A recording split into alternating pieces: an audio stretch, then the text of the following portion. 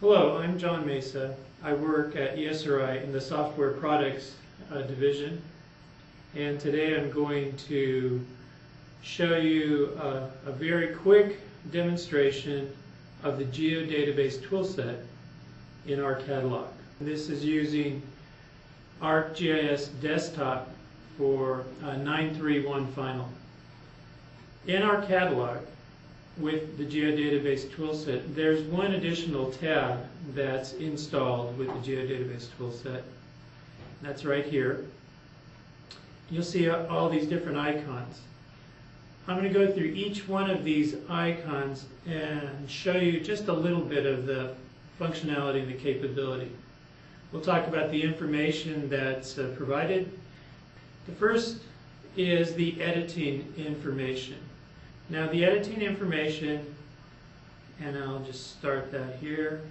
I'm going to click on a feature class. This one's the arterial feature class in the streets dataset. Click on the edit information. This shows us quickly a count of the rows in the ads table. This is a versioned feature class, so we can do versioned editing. It's very important to know throughout time how your adds and deletes tables grow, because that can impact the performance of both edits and queries. So in this case, for the arterial feature class, there's 7,124 rows in the adds table. There's 0 rows in the delete table. So the total is 7,124 total rows in the delta tables. No relationship classes, it's not a network, nor is it a typology data set.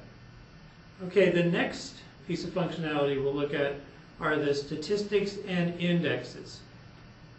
Now it's very important to know that this functionality works only with an Oracle database. My data source here, if you look over on the left-hand side, I'm connected to an ArcSDE 9.3.1 Final, which is in an Oracle 10G database. With Oracle, I'm going to show you the statistics, the Oracle statistics that are associated with that feature class. For performance in Oracle, it's very important to maintain your database statistics to get the most performance you can in your special queries and your edits. So I'll click Business Table, Spatial Table, the table that holds the geometry, and let's go over here. These are the table statistics.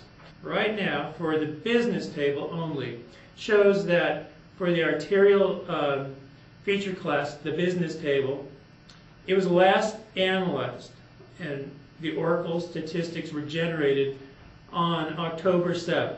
Shows you the number of rows that are considered that the statistics thinks are in that table. We can then click on the feature table, checkbox, spatial index, adds and deletes tables, and we're going to go and see what the statistics are for those tables. So for the delete table, the statistics were generated on October 20th, and same for the spatial index table. Now that's for the table statistics. The Geodatabase Toolset also provides information on the index statistics, which are extremely important when you want to get the highest performance out of your Oracle database. And so this gives you the level of fragmentation, the leaf blocks and leaf rows, and the height of that B-tree index. Let's move on to the user information. It provides the number of users that are connected at this moment to that SDE instance. And so right now it's just my login. And you also see at the bottom it shows schema logs. Okay, the next thing we're going to see is the versioning tree. And this is a very simple versioning tree. It just has the default version, and the default version is pointing to this green circle, which is a state 0. This database is fully compressed, so the state tree is as flat as you can get it, with 2 additional editing versions.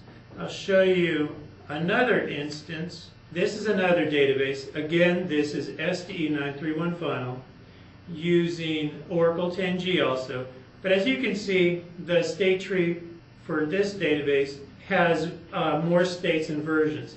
And in fact, if you look at this long line here, this shows the states. These are just edits that have been created and that can go away if compressed.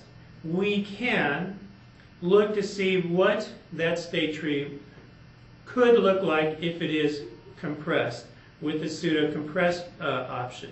So what we do here is we'll go down here, zoom in. You can see all the versions we have here in the yellow and their associated states. I'll go and select, right click, click pseudo compress, and there we see what the state tree would look like if it was compressed. You notice this long lineage here, this line of states will be removed. Also down here you'll see that this will be removed. And that's what happens when you compress a state tree. Okay, we will then go back over here to the simpler state tree. What I'm going to show you is the spatial index functionality. This shows you the extent. This box is the extent of the features in that feature class. We can also click that checkbox and there we see the actual features. Now we can check these checkboxes and the grids will be shown. We can also auto-calculate some grid sizes and we can use those. So it has a grid size, we'll use grid size 1, and very quickly you see that is the conceptual spatial grid cells overlaying the features in that feature class. And this is grid level 2.